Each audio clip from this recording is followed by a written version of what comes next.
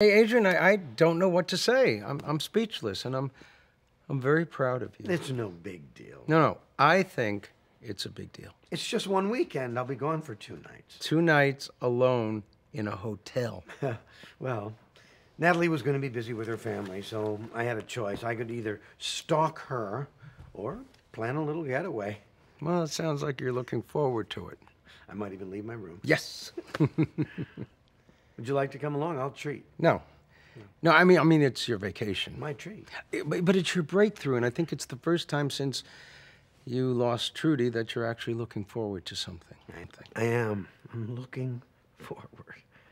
You know, there's a term for this, Adrian. It's called affirmative reflex, and it's a very, very big step. Okay, it's 3 o'clock. I'll see you next time. I will see you Wednesday. Oh, whoa. What do you think if we eliminate Wednesday and we just do Monday and Friday? Wait, 2 days a week? Yeah. How do you feel about that?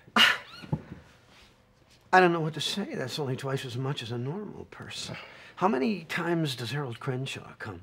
Adrian, you know I can't talk about another patient. I bet he comes 3 times a week. Loser.